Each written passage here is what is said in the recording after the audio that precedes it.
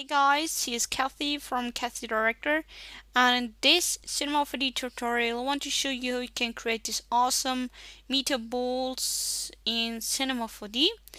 So let's get started. First of all, what you want to get, what you need is a seal. So click here and then hold on and click seal. When you have that, go to MoGraph and Cloner and drag your sphere into the cloner.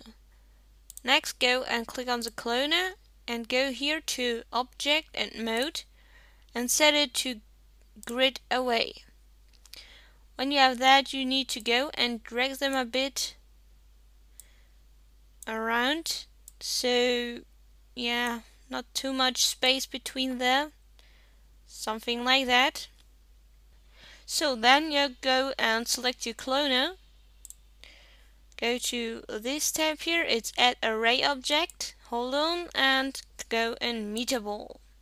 When you have that, go and drag your cloner into the Metaball. It will look crazy, yeah? Go and select Metaball and then set the hue value to what I would like. I will go in 270 and edit the subdivision to 10, something like that. It looks weird, but go and select your cloner, go to MoGraph, Effector, and Random. It will look weird, I know. Go to Random, and in the Parameter tab, you go to Scale, Uniform Scale. There you set it high or less, whatever you like. Go and if you don't get something good, so go back to Metaball and change around stuff there. Maybe something like that. Yeah, play around them. And well, when you render this now, it doesn't look good. So go and create a perfect background. For that, you only go to the Light tab here. Hold on and add a floor, and again a background.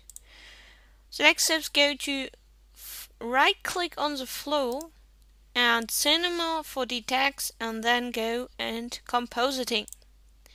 Then we go and create two materials, but first go and let's go and make the background and floor material. Go and click there. In the color tab, you go to this arrow here and set it to gradient. Then double click on the gradient and set the type to 2D circular. Click here on the color, double click and set it to white. And the second one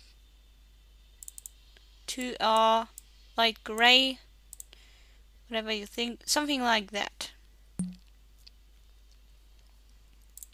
When you have that, you go and drag it to the background and to the floor.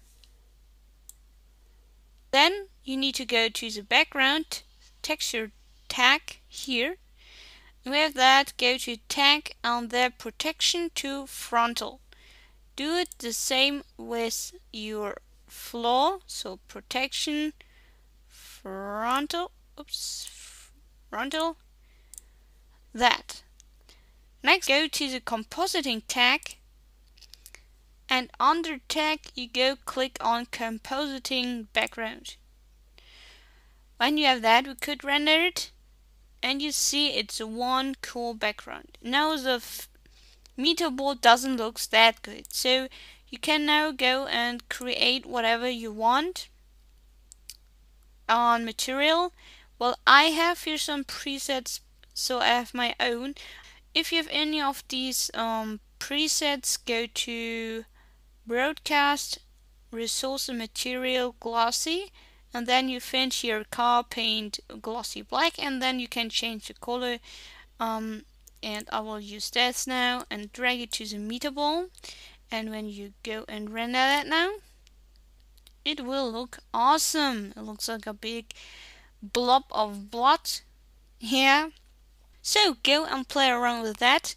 I hope you like this quick and fast tutorial. Please make some video responses of your metaballs, would be cool to see some. And yeah, so please like this video and comment, and I hope to see you next time. Requests are very welcome, so let me know that too. Bye!